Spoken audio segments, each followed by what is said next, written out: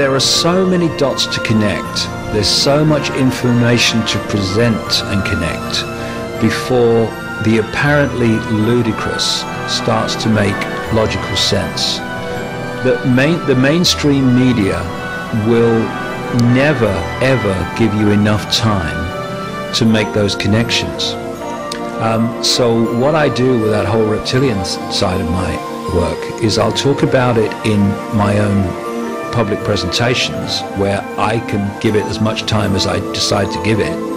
I write about it extensively in my books for the same reason, but in the mainstream I will not talk about it because I know that it's going to be reported in the same way. Icke says giant space lizards run the world, and yeah, you know.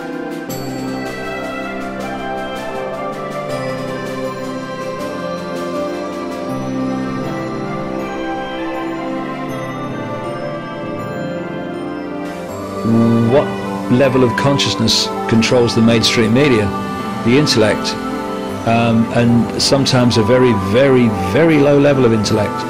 And therefore, apart from the odd journalist who is more whole-brained, if you like, and multi-level consciousness, not just intellectually conscious, then they're just not going to see it. They're not going to get it. I mean, it's extraordinary that you can talk to a lady with no formal education and all the rest of it, and she gets it, and can see it and can feel it. And then you talk to a journalist or an intellectual from Oxford University, and they look at you as if you've just walked off a spaceship, because they can't get it, because they're not accessing those levels of consciousness that can get it. So of course an intellect-controlled media is going to see me as crazy, insane, dotty, I think it's a word I use, and all the rest of it. So, but you have to accept that. But I have learned one great thing over the years: people can't unhear something, and the reason that enormous numbers of people are now turning to my work, overwhelmingly the reason, is because things I wrote about in my books years ago are now happening. That's the key reason. And if I had not said and wrote what I did, despite the ridicule and the hostility, then they'd have never read it, and they'd have never then seen that it's happening now. So we wouldn't be any further along the road. And when you are someone who is challenging the status quo in a world where the status quo is not to be challenged, then don't expect that people are going to, you know, pat you on the back and say what a wonderful person you are.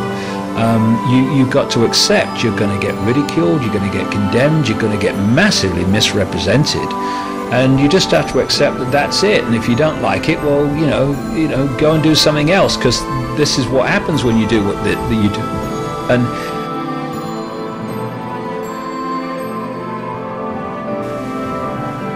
well, you can trust. It's like everything else. Where are the people coming from? What's the point from which they're observing reality from? So that says, can you trust anything in the mainstream media? Well, you can trust one or two journalists within the mainstream media, but the mainstream media as a whole, absolutely you can't, because it's structured to tell us lies, and that's not in a way that every journalist is in on the plot. But if you look at the media, what does it do? It takes the status quo, the norms in society at any point, to be the point from which it reports the world. And anyone who is outside of those norms or challenging those norms is by definition mad or bad.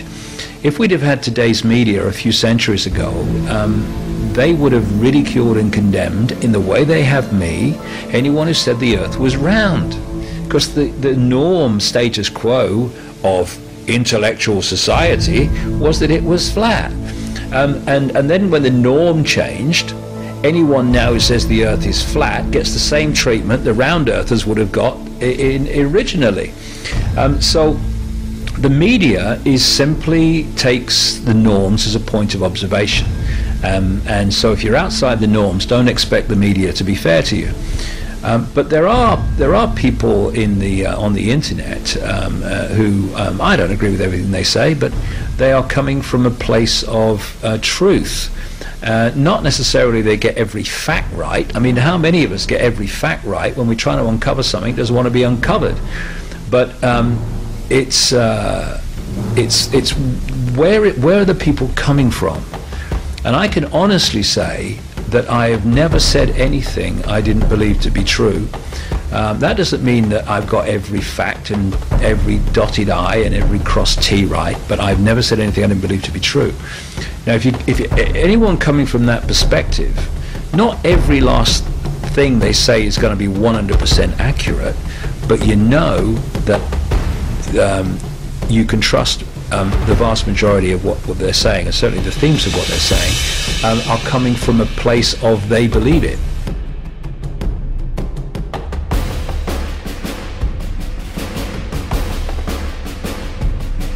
People don't trust people. Well, let's put it this way: enormous amounts of people do trust me, but people are distrustful of anyone who is saying something that is different from the norm. By definition, it's different. So, oh, this man's strange, and with strange comes a sense of trustworthiness. So you're always going to have that too, and you just have to accept it. I would make this point, it's really, really important, is that I am not trying to get anyone to believe anything. That's the point. Because the world is awash with people who are telling others what they should believe and how they're wrong if they don't. I'm not doing that. Not only am I not worried about what people think of what I say and do, it's none of my business. This is one point that people miss. It's my business to say what I believe to be right and to write what I believe to be right. It's not my business what people make of it. That's their business and should always be their business. And we have to respect every individual's right to come to their own conclusion about life, themselves, and reality. All you can do is say, well, here's some information that you won't have heard before because it's not allowed in the mainstream. Make of it what you will. And to be honest, if the last 20 years has been a real emotional onslaught for me, not least through frustration and what have you. But if I was attached to how people accepted my information, I wouldn't be here now, I'd be dead. The emotion would have killed me. So I'm not attached to how people receive my information. What I'm attached to is the passionate belief that people have a right to hear all information and not just that which the establishment decide they're going to hear or not hear.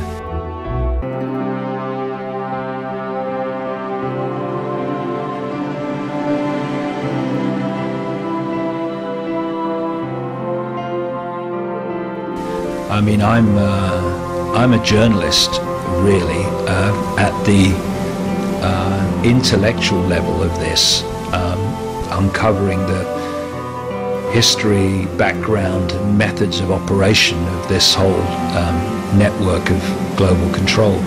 I'm a journalist, but I'm different to other journalists. I don't have an editor.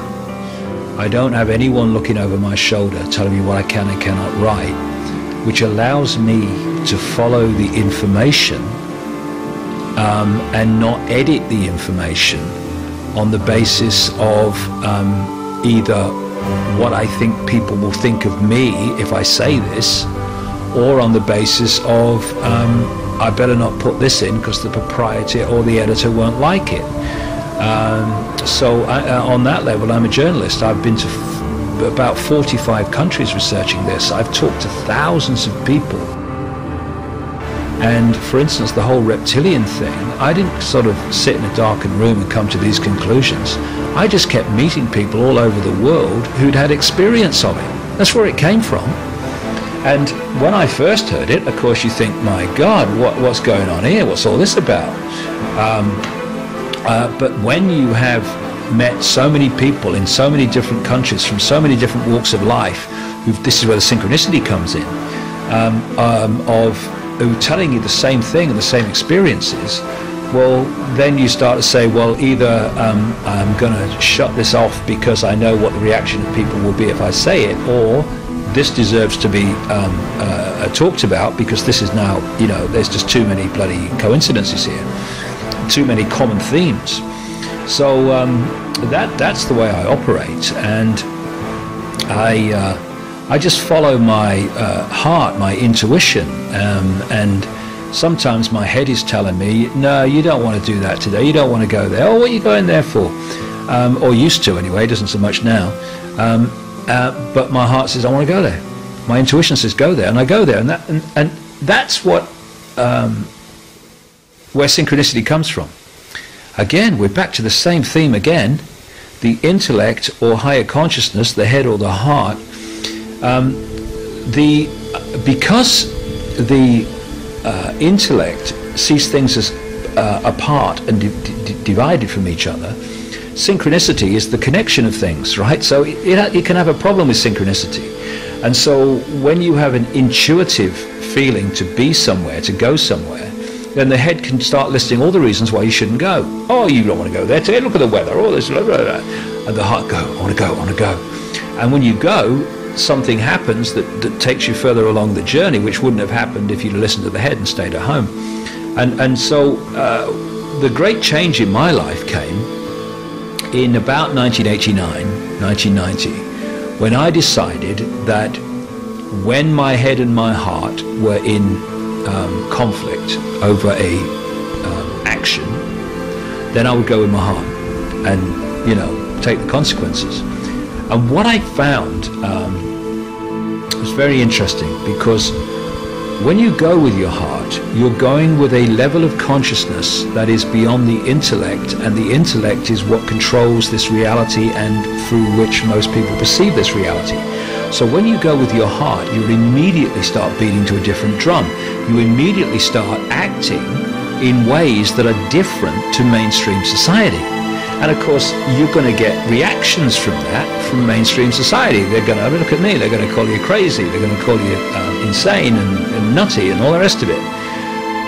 And when people, start to receive, not perhaps the extreme level of reaction that I got, because I did it publicly, but in their own lives, when they start to get adverse reaction from following their heart because of what they do and where it takes them, a lot of people then pull back from the heart and go to their head because they think it's easier that way. But if you stick with it and you keep following your intuition, even when your head intellect's going, see, told you what would happen if you did this.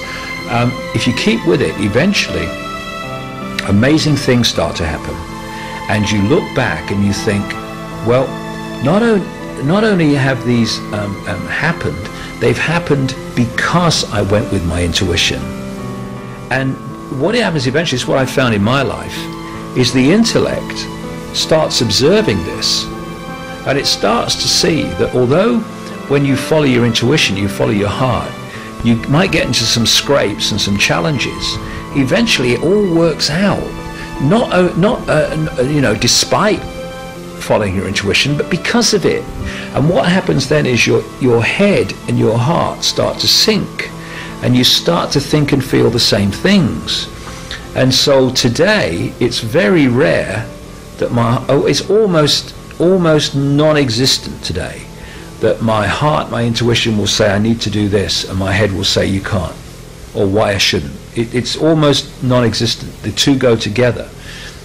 They're mates rather than at war with each other, as they are in most people, and they were in me before this all started.